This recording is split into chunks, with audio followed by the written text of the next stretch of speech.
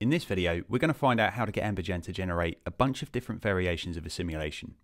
Maybe you've got your simulation roughly where you want it and you want to explore some different looks and some different motion. Or maybe you've got a complicated shot that requires 20 or 30 similar but different effects. Either way, EmberGen makes this so easy. It's actually really fun and it's a neat way to explore what's possible. So let's take a look. So to start with, if we head over to our Randomize tab down here, we can see that EmberGen's already got a way to randomize a bunch of things right from the off. If I hit this Randomize All button here, it's going to randomize the seed for each of these values, and these all feed into the various noises that we've got in our simulation. So, in fact, let's play it once without the randomization. So, dumping some fuel into the scene, we're going to ignite it. Okay, there's our default explosion.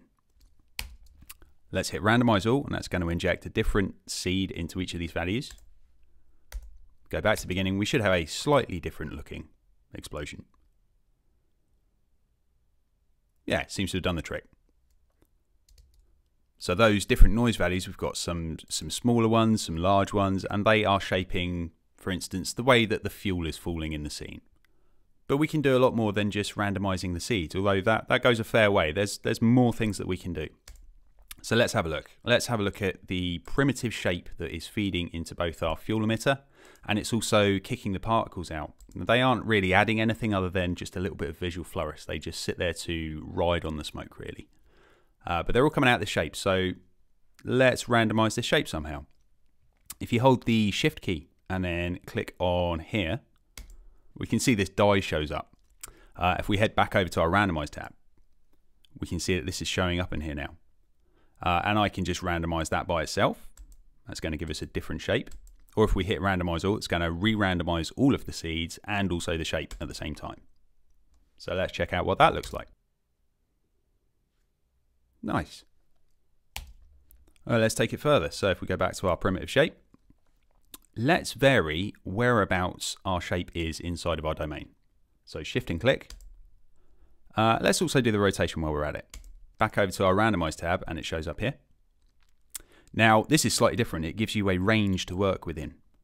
So if I just randomize really quickly on the x-axis, it's going to move that shape off, and it may well fall outside of our domain.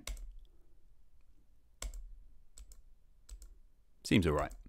But I don't want it to be all the way over the side. It's going to cut off the side of the explosions. Let's say -40, +40. All right, so every time we hit Randomize All, we are getting a slightly more different looking explosion than we were when we were just, reseeding things. So now you've worked out how to get your variations running, and you can really quickly, really easily produce these variations from a single starting point. But you're going to want to export these out, and you're not going to want to be hitting File, Save As, #1, File, Save As, #2. That could be a headache really, really quickly, especially if you're doing 20 or 30 of these. And it get even worse when you're going to the render path and you're manually typing in new render paths here. So there's actually a nice, easy, built-in way to do this. So first things first, let's go File, Save As, give it a nice, sane name. I'm just going to call it Variations OG. And I know where that is, and everything we do is going to be coming from that file. Let's go up to File, Export Variations, and check out this window. So let's go for 3 variations. Let's randomize that first one. Let's save a copy of each randomization that we produce because we might find the one that we really, really like and we want to go back and tweak it just to get it exactly how we want it. Let's say where we're going to put this.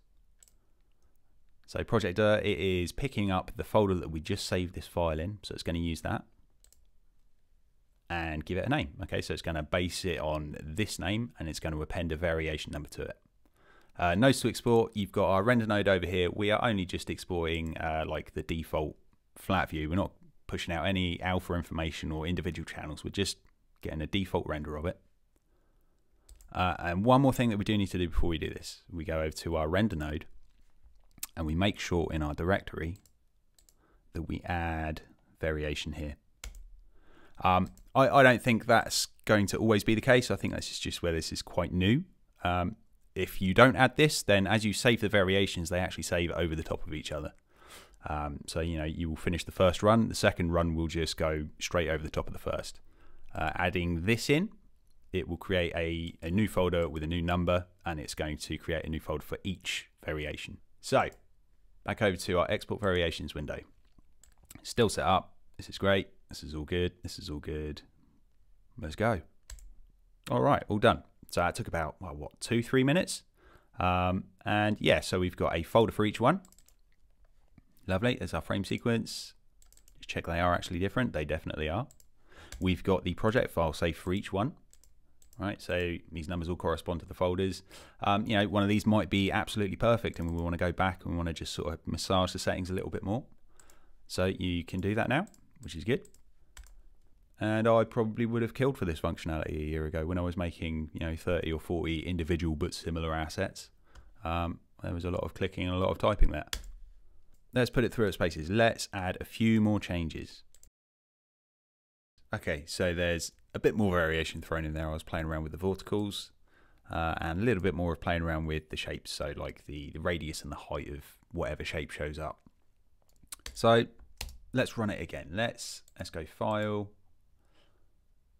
Export Variations. Let's do 10. We're going to leave this over on this side. And we're going to go. So can other software do this? Yeah, absolutely it can. I think the difference is you don't need a university degree to do this, and you know it's so quick and so easy. You could think of this as wedging in a way. Wedging is when you would be running a simulation a whole bunch of times with slightly different values, you know, for different properties, and seeing what works and what doesn't.